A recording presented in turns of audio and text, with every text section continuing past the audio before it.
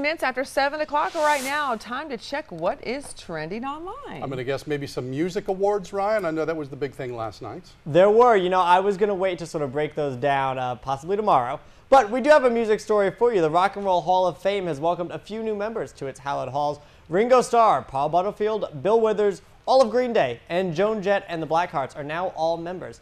They celebrated at Cleveland's Public Hall Saturday night. Plenty of music industry A-listers were also there for that party, including Paul McCartney, fellow Beatle, of course, Stevie Wonder, John Mayer, and Miley Cyrus. The Rock and Roll Hall of Fame not only celebrated rock and roll legends, it also celebrated its 30th anniversary.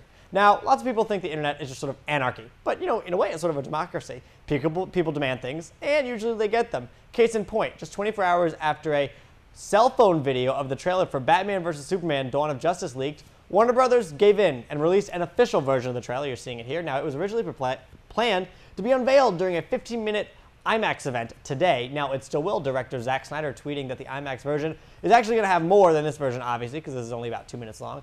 You can see all of Zack Snyder's Batman vs. Superman: Dawn of Justice when it hits theaters March 25th, 2016. Now, last up, Target premiered a very special line of clothes and accessories this weekend.